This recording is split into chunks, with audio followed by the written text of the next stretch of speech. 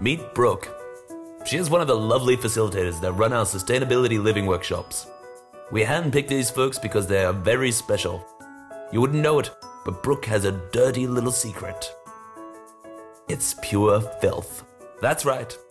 Brooke is obsessed with rubbish. She loves this stuff. You may think this is a bit strange. After all, rubbish is what the rest of us throw away. But not our Brooke. You see, she's a crafty type.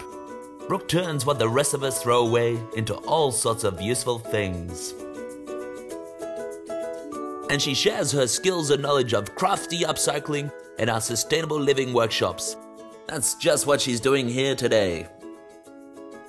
So this class is a demonstration on how people can use their creativity, have fun, and do something that will reduce the amount of waste going into landfill.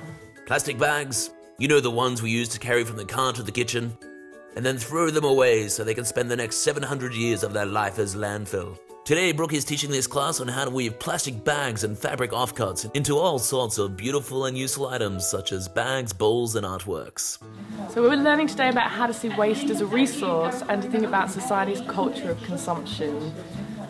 We're learning to be part of the solution rather than adding to the problem. Now armed with the skills of converting rubbish into art, these new rubbish artisans are set for life. They'll never look at rubbish in the same way again.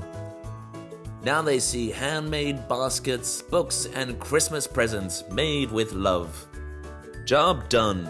Brooke has successfully converted another group of people to love rubbish just as much as she does, and in doing so has demonstrated to this group how they can be part of the solution rather than adding to the problem. Thank you, Brooke.